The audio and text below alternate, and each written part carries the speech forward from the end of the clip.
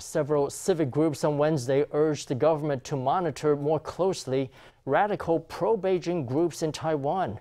The appeal comes just days after a member of the China-founded National Association for China's Peaceful Unification killed one Taiwanese American and wounded 5 others in a shooting in Southern California.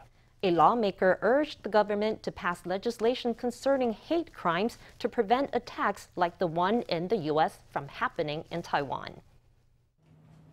They stand in solemn silence, praying for the victims of the shooting at a church in California last Sunday. The Presbyterian Church in Taiwan and the Taiwan Association of University Professors on Wednesday held a press conference. They spoke on the phone with a pastor in California who said the shooting had captured nationwide attention in the U.S.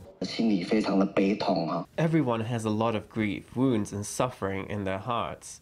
As a democratic country we are, we should sternly condemn the use of violence to instigate this kind of destruction. The gunman has been identified as David Cho, a member of the PRC-founded National Association for China's Peaceful Unification. U.S. law enforcement says the shooting was politically motivated. The Presbyterian Church in Taiwan says the government should investigate the pro-Beijing association's backers and its relationship with the Chinese government. The National Association for China's Peaceful Unification has a presence in Las Vegas, in California, and in all of the U.S. All its chapters belong to China's United Front Work Department. The Executive Yuan and the Legislative Yuan should speed up work on legislation to stay vigilant for foreign agents who try to harm Taiwan's freedom and democracy.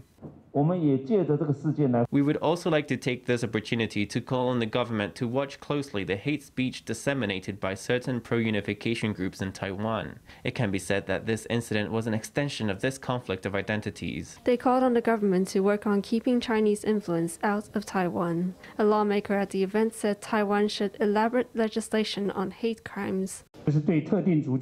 This is the clearest case of violence and severe harassment of specific peoples and groups. Hate crimes should have more severe penalties. Amid concerns that division fueled by pro-Beijing radical groups could give rise to further tragedies at home, representatives called on the government to enact legislation on hate crimes.